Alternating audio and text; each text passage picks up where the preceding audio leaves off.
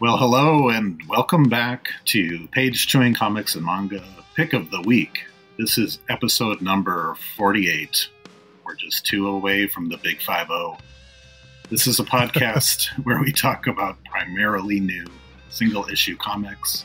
Sometimes we go a little bit further back in time. My name is Mike. I'm back here once again with Steve. We'll be sharing what we read this past week, including our Pick of the Week. If you're joining us for the first time, we are back into the weekly poll thing and also finding new comics that appeal to us for whatever reason. So, Steve, I just want to, as we have been doing, I just thought I would ask how your week was, comics or otherwise. Not too bad. Busy as always, but I'm starting to realize that there's a lot of bad comics out there. And maybe not objectively bad. I shouldn't say not objectively bad, just not for me. Is that the nice way to say? It's just not for me. Yeah. Like they're fun. I'm sure someone out there enjoys them. Someone must be enjoying them because they keep making them. But it's just not my cup of tea. Yeah. And I think that's what this whole endeavor has been about, is to kind of get back out there. And I do have that feeling sometimes as well, but sometimes you just never know. And for whatever reason, I do like to try to give things a chance that might be a little bit out of my comfort zone. But you've been doing this longer, so not that much longer. Yeah. Yeah, it's been a journey for sure. But how has your week been? Oh, not bad. Yeah, I didn't read as much as you. I had the very last comic that I read I was excited about, which will be my pick of the week. I won't share too much, but otherwise I was not feeling too great. I think, I am enjoying a few series and just some of the same authors that we have been covering.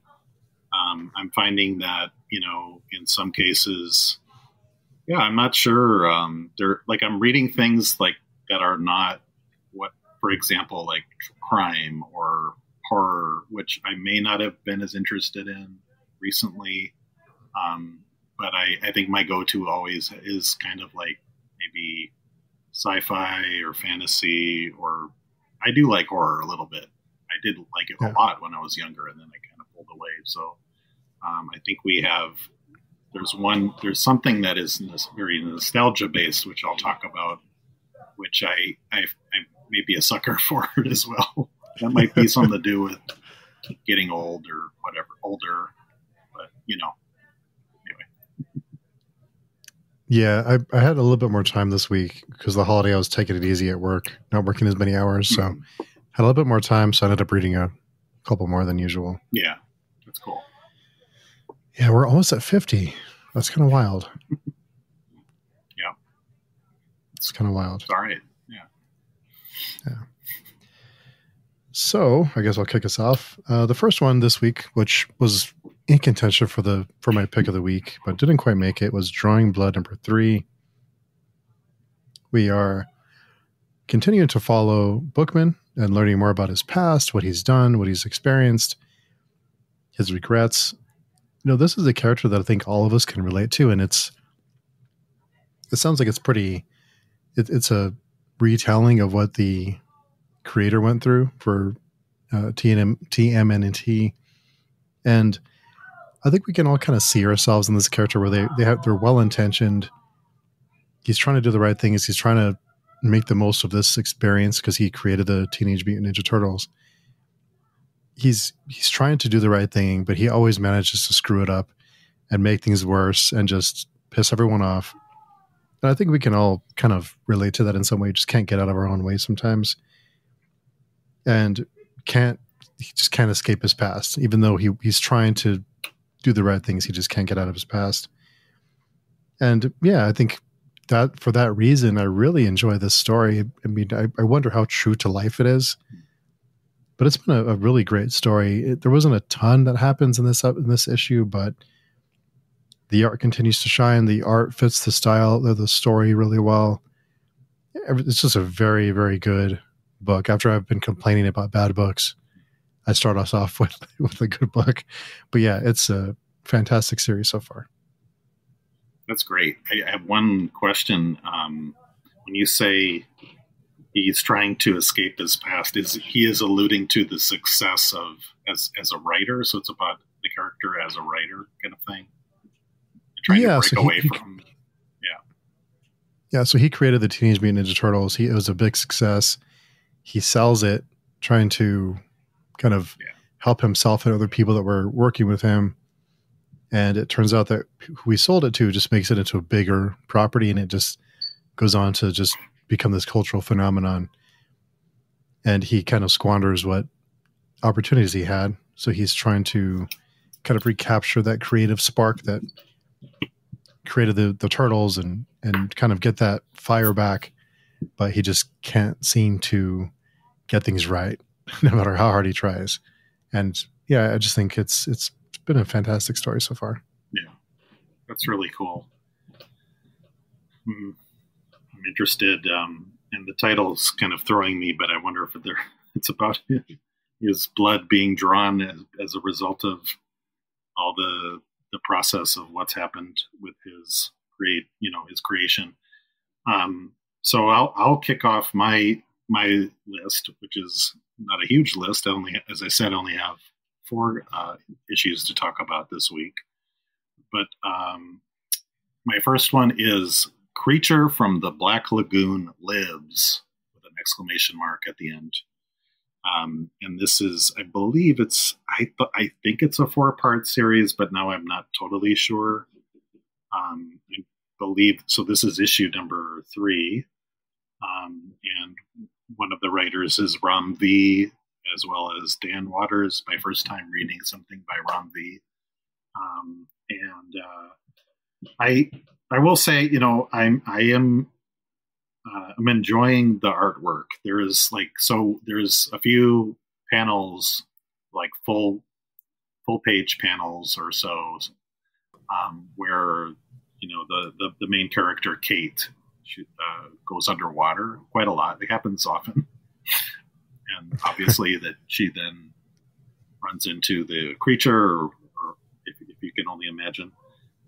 But when the artwork is very grainy and atmospheric, and I really appreciate that. It's in contrast to how she is then on the land. The artwork is totally different for people that are kind of terrestrial, if you will.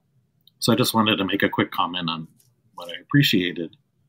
I will say that the story, this is issue 3, so it's just kind of continuation of her trying to track down this bad guy, this kind of killer bad guy, and she'll do whatever she can. And I think her background is she's a reporter, but she really goes, she takes a right turn, just a little bit out of character from what I felt. And I think she's trying to kill this bad guy. And so, I mean, and then of course the creature is there, and then there's other people trying to get the creature. This is all taking place in the Amazon, which is very different, setting from the original series. And I will just say that there was a reveal at the end, which is, this is Universal Monsters, right? So we got to get some monstrous kind of reveal, and it was fine, but it was a little bit strange for me. I won't say what it is because we're in issue 3, and I'm hoping that it'll make sense in number 4. Anyway, I wasn't super excited. I did start off with some positives with the artwork, but the story just seemed to be it's a little bit formulaic, and then there's some very strange reveal, as I said, of one of the characters that just didn't make sense to me. But maybe I just missed something. I wonder if kind of the classic monsters, like the creature from the Black Lagoon, if you almost expect kind of a run by the numbers kind of story, if they don't want to take too many chances, they want it to be a little bit formulaic, to be kind of a comfort food. Yeah, yeah, maybe. I think that does make sense a little bit, but why not try to change things up a little bit? Yeah, but I get your point. Yeah. But no, with Rom V, I'm surprised because there's a book that I'll talk about later that he's writing, and I hear his run on Detective Comics is like really, really good. So hopefully things will not be as formulaic. Yeah. So the next one for me is King Spawn 35. I really tried to get it to Spawn after 350, after Spawn 350, and I've kind of fallen off a lot of the titles. I'm down to King Spawn and Spawn, but it's been hard. Issue 35 has really great artwork. I love the artwork in it. It is very haunting. It fits kind of the Spawn kind of style. So in this one, Al tries to make a deal to protect Granny, who's still alive after 30 years. She was a granny in the 90s. She's still a granny. I'm not sure how fast time works, but she's old. So he's trying to make a deal to protect Granny, and that's pretty much it. I mean, there's not a whole lot that happens. I've noticed with the Spawn books, not a lot of things happen in these books. There's not a lot of movement. It seems very slow and methodical. It's very surface level. It doesn't really get too deep. It doesn't get too far into the psyche of the characters or into Al. And I seem to remember back in the first 100 issues or so that it was a little bit more introspective with Al, and maybe that it's just evolved from there. It's not really what it's exploring anymore, but a little bit disappointed. It seems very kind of boring. I'm having a lot of trouble getting into these books. The very small bits each issue, but I love the artwork. So I'm going to give it another issue or so and then decide what to do. But I've fallen off all of them except for King Spawn and Spawn. So yeah, it's been something. I've tried. I've really tried. The next one I want to talk about really quickly is Remote Space #1. So in this one, in the future, Earth is falling apart, and events, I won't give too many details, but events lead humanity to embrace technology, and to survive, they have to be augmented. So they are augmented by technology to survive the environment on Earth. So there's a lot more to it than that. That's just very quick, too long didn't read explanation. There's a lot of exposition in this one, a lot of detail, a lot of things that are happening. So far, it's okay. I really like the artwork. And I was kind of on the fence with this one, but at the end, the creator, Cliff Rathburn, has a letter thanking readers for giving it a try. He's doing everything on this book. What usually takes a few people, he's doing all by himself. And he got me with that letter. I was like, okay, I'll stick around. It's only 4 issues, and it's off to a okay start. I'm hoping that it'll be something exciting. So far, it's fine. It's not bad. It's just it didn't really grab me the way I want a first issue to grab me, but we'll see how kind of where it goes from here. Yeah, I read that one as well a couple weeks ago, maybe. Yeah, our episode number 46. I couldn't find my notes on it, but I had I think I remember reading that letter, and I am going to try anything where it's just the one creator. I won't say anything, but I'm much more likely to give it a chance. And when I saw that, I was like, okay, I'll give it a shot. And I'm glad that it sounds like you're going to continue. I'm not sure if I'm going to, but I'd like to hear then from you how it kind of pans out. I'll be the canary in the coal mine. Yeah. So another one that we both read is Ultimate Spider-Man #6 by Marvel, which we could guess, but now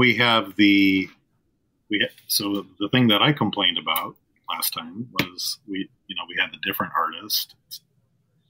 I think just I really appreciated his name is Marco Cicchetto, I believe. Just really appreciated his work in the first 2 or is it 3 issues, and so he's back, and just the quality is for me. I'm not trying to dig on the previous artist, but it's just improved substantially for me. So I did not make a comment when you said for the King Spawn, there's just not a lot happening. There's not a lot happening here either. And sometimes it's okay. Like, I think like this series so far is taking its time, but they seem to go back to a lot of the same kind of stuff. It's just, as you've said, but also, I mean, this is already, anybody who's read issue 1 or already kind of knows, like, this is a different take on Spider-Man, but what's interesting is that he keeps like revealing his identity and who he is. And I'm just like, you're putting people in peril. And I know that I'm sure that's going to be an issue because it keeps coming up, but that is mentioned, that comes up again here in a bigger way. Of course, we also have we do have a battle. It's a smaller percentage of or I should say a fight with Kingpin. Some weird stuff going on with him. I wanted to maybe look up more about him, but I neglected to do so. But I'm just not, again, I've said this before. I like it okay. I was a Spider-Man fan when I was younger. I'm just not sure if we're getting enough bang for our buck here. And I've given it 6 issues, but like I said, the interior art has improved. And I thought the ending was just kind of like ho hum, it's just like, okay. Which anyway, we don't always need to have some big smash bang ending, but I don't know, just kind of like skipped it, or I don't know, just turned the page, didn't really think about it again. Doesn't sound so good. I think that's a good way to describe it, as you turn the page and you didn't think about it again. Yeah. Pretty forgettable. And I've never seen the kind of response from finding out that someone you love and you know very well is a superhero. It seemed like it's very strange. No one seemed to be surprised at all that he's a superhero and that he's wearing a costume and flying around the city having fights with supervillains. It seemed very weird. I just don't think it's for me. Oh, yeah. I really wanted to like this book. I really liked the first 2 issues. I was surprised I liked them. It's like you said, it's retreading kind of old ground and just not for me. It's just not for me. But I'm sure a lot of Spider-Man fans out there who follow Spider-Man and the Marvel Universe will really like it. It's just, I just don't have interest in it. Not when there's so many other books to try. Mm-hmm. And I just think that slot will be taken by something else. Yeah. Okay. Yeah, I think we feel the same on this one. Yeah. But I have to say, I've known myself, having done this podcast with you a while, I have gone back on it and just been like, okay, I'm having a rough week. Maybe I'll just grab it. So it might for me, I might check it out. Yeah, I wouldn't say I'll never try it again, but it'd have to be a really quiet week. Yeah. But who knows? So I'll go through the next couple really quickly. So I have a soft spot for the World Tree series. When I decided to start recording the podcast, I went to the local shop, and it's the first book I pulled off the shelf. And it just caught my eye. I liked the cover. The premise was really cool. I just kind of, so I dove into it for the podcast and because I wanted to find a book that I would really enjoy. And so for that reason, I have a soft spot for the series. It's very up and down. some issues I really like. Some of them are just okay. There's different groups of characters, and there's one or two groups that I really enjoy reading about. The rest of it, I just don't care. I'm like lost. It seems very overdone. I just can't get into it. And so when half the book is very uninteresting, I lose interest in it. And there's some great ideas, I think, but it just seems like it's just getting in its own way. And I think I might be throwing in the towel on this one. Maybe when it's finished, I'll read it in one go or something. But it's just, yeah, I don't know.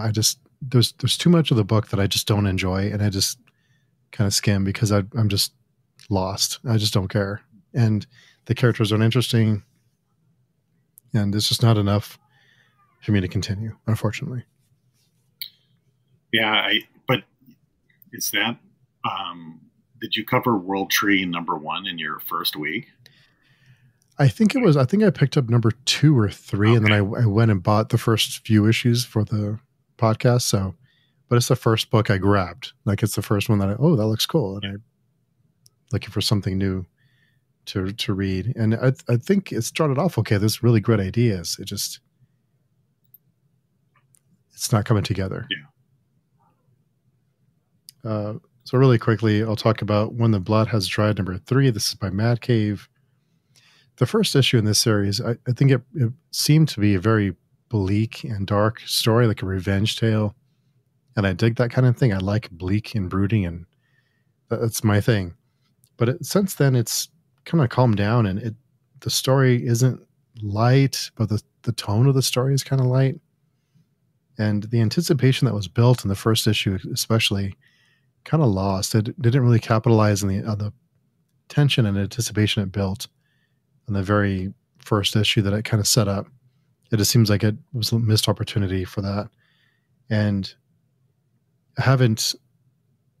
it's just been okay. It hasn't really grabbed me yet. So I'm going to give it another issue or so, see if I see it at the store, I'll pick it up, but I'm not dying to read the next issue, but I'm hoping something happens with it.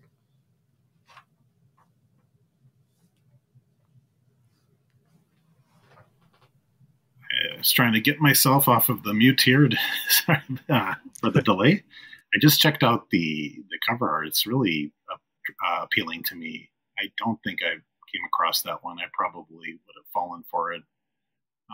Looks really, I don't know, I haven't checked out the interior art, but it's another one of those that I was like, From what you said at the beginning, I was like very intrigued. So, yeah, the interior art's good too. The art's good. I think it's like a fantasy story with a typical kind of cast of characters, like a guild and a village and a tavern, and so but what it set up was nice. It's not running with it.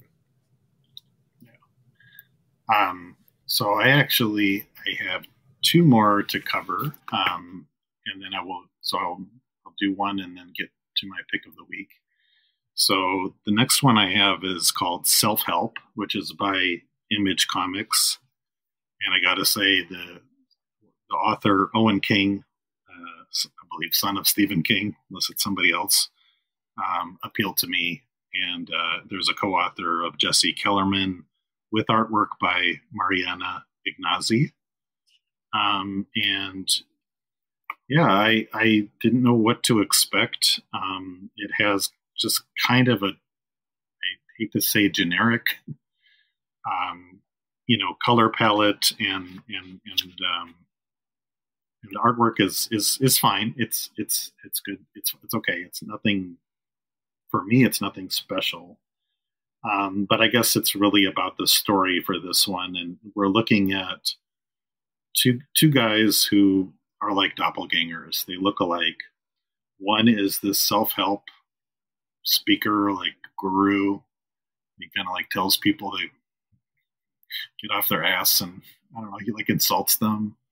I'm trying to think of I guess there are self-help speakers that do that. Does Tony Robbins yell at people? Or I don't know. I think I watched a Netflix documentary but then the other doppelganger is just like a regular Uber driver. And so that's kind of an interesting premise. You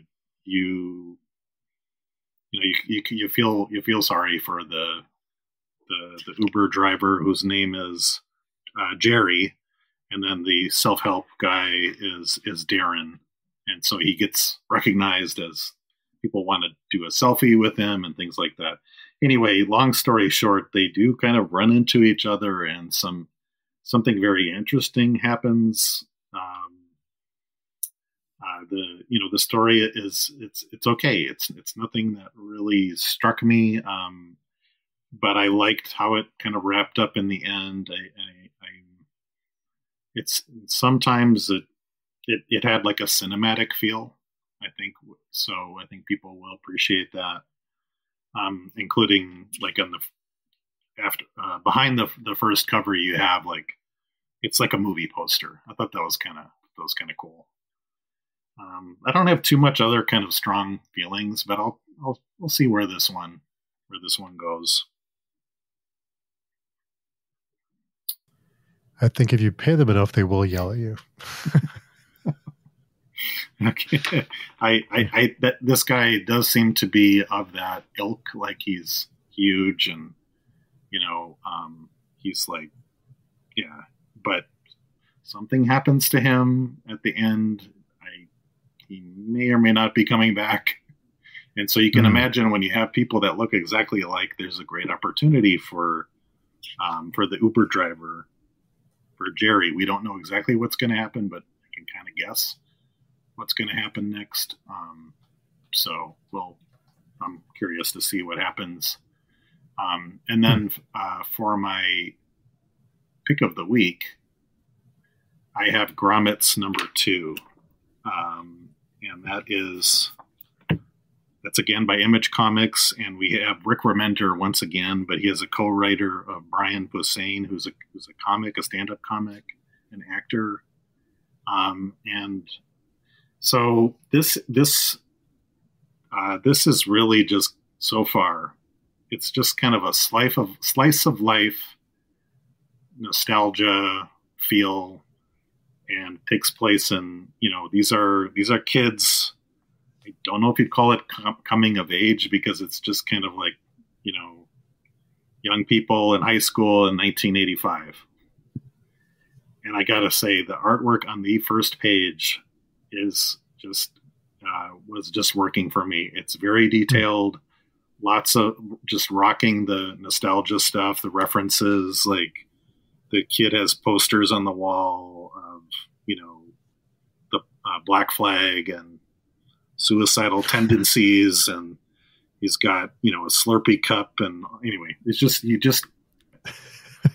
I'll just say, like, I just found myself staring at it for a while, and you're just kind of taking it in.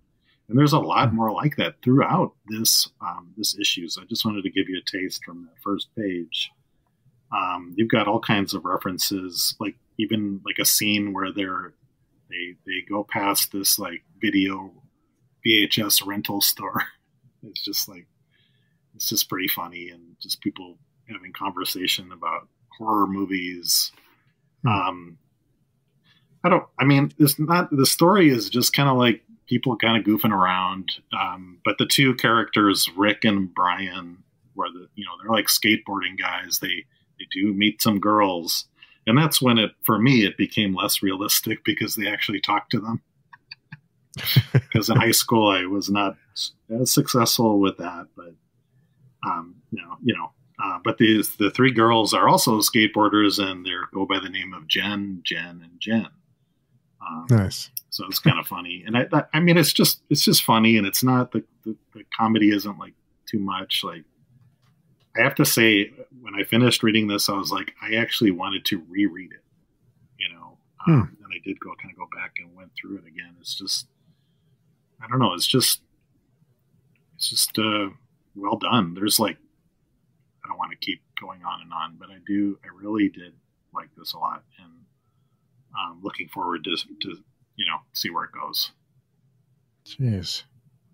But I don't know if it's for you, but it was like the other ones were okay, but this one I was like, oh, I just really really enjoyed myself. Yeah. Yeah, I was on the fence with that one. If it'll be something I would enjoy or not. Is it funny? Is it what's the kind of the tone? Is it? As you said, it's like a slice of life, coming of age story. It's definitely funny, but it's not like there's not like jokes. It's just like there's a scene in here where the two skateboarding friends I think they go to a Taco Bell, and then like the guy at the counter he's got a kind of funny face, and just what he said. Will the gentleman also be having one of everything? It's just like you're just kind of like that's not really a joke. It's just you've just seen people like that. It's plucked from life. It's not. Yeah. It's too exact. There's parts that are like certainly exaggerated, and it's done in a fun way. I don't know. It's just fun. All right, I'll get it. You don't have to, but no, I was on the fence. But hearing you talk about it, it's like, and I could not skateboard, but I always kind of envied people that did. It even has a Tony Hawk quote on the front. Anyway, nice. Blurb, I should say. I'm sold. I'm sold on it. Remender's taking all my money. Giant Generator is his, what do you call it? I forgot the name of that, but that's like he has like an insignia. That's I don't know. I can't remember. It's like it's not it's like imprint. Thank you. I'm thanking myself for remembering. Nice. Imprint. Yeah. Oh, yeah. I'm sold. All right. So my pick of the week, I don't think anyone would be surprised. And I tried to talk myself out of picking this because I picked the opposite book, I think a week or two ago, which is The Six Fingers #4. And I realized that I read this out of order. So I should have read this before The Left Hand #5, but it is what it is. It's still tied together. I really wish I would have read it in order, because there are events that happen. It was still neat to see how things overlapped, but it is what it is. So this is the perspective of the killer. The left hand is the perspective of the detective who is trying to catch the killer. And throughout the series, you get the feeling that there's more. This is more than a cat and mouse detective looking for a serial killer kind of story. There's more to it than that, but you're not really sure how or what's different about it. You just know that there are things that happen that are off, and you know that something else is going on. I won't spoil it for you, of course, but I'm so impressed with what they've done with this series, seeing it come to the conclusion, the way that they're wrapping it all up, and the fact that they've hinted at things, but nothing's been explicitly said. I don't know anyone who could have predicted how the series will wrap up. So I'm really impressed. I love it when someone just kind of swings for the fences and does something bonkers, something different. And I'm so impressed with what they've done with this series and the fact that they overlap each other. Instead of it being one book that we go back and forth with, it's two separate books that overlap. I think that's really great. You can read them separately or alone, but it seems kind of like a missed opportunity, I think, if you do that, because they are coming out together for that reason. But yeah, I love the ideas they're exploring. I love the other mythology they're exploring. It's just a great book. And this, when I read something like The Six Fingers of the Left Hand, or even something like Drawing Blood, or even something like Remote Space, you see the chances that these creators are taking. You see even World Tree. You see that these creators are trying something different and new, and it may not work, but they're doing something. They're putting themselves out there. They're putting the ideas out there, and it's not the same stories we've been told for the last 40 or 50 years or longer. So I really appreciate that they're just going out there and telling the stories they want to tell and hoping it connects with some readers. So whether I enjoy a book or not, especially the indie stuff the creator owned, I still respect that they're doing their thing. So this one's really worked for me. Yeah. And I understand, as you said, this is a mini series, so this is going to be wrapped up, which is another thing that we are trending towards liking more. Does it have like more of a supernatural or horror, as you I would say, like kind of elements in here, or is it more because you say when you mentioned serial killer, but then I looked up the description is maybe there's more to it. You don't have to tell the details. Okay. Yeah, there's a lot more to it. Okay. But it is horror and yeah. You don't want to say. Yeah. Yeah. Okay. But it's pretty bonkers. But yeah. Yeah. I think you've sold me, but it's pretty far along, so I might have to get the trade. Yeah, there's one more issue of the Six Fingers to go, and then I think both are done. But the last issue of that series left me with goosebumps. Wow. So, yeah. Great. Really neat.